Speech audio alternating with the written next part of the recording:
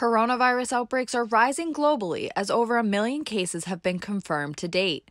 With the hope to stop the spread of the virus, many businesses, companies, and organizations have been forced to close or limit their services. Chapels and religious places of worship are among these closings, but there are still opportunities to use these services online. At Boston College, we're a Jesuit Catholic university, so we follow the guidelines of the Archdiocese of Boston.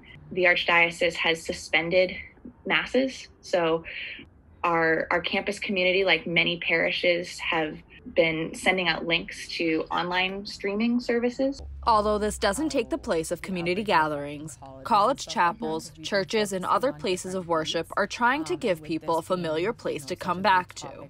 Which of course isn't the same as being gathered together in a liturgical worshiping community.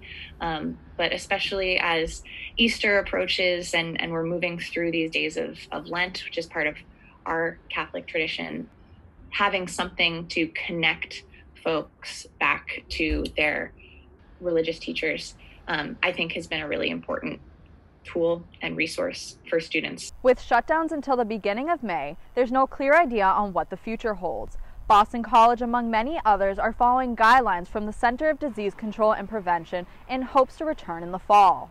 As people continue their isolation in all parts of the country and all around the world, there's a need to bring people together that the chapels are trying to spread. A friendly face with some reassuring words is only part of what religious organizations are offering in an attempt to connect with their audiences.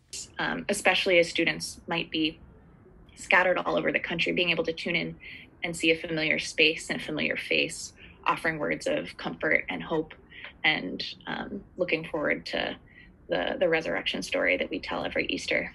As numerous services are being offered, there are ways to request sessions and attend Mass on live video chat. For more information, contact your local churches. From St. Mary's Parish, I'm Martha Constantinides.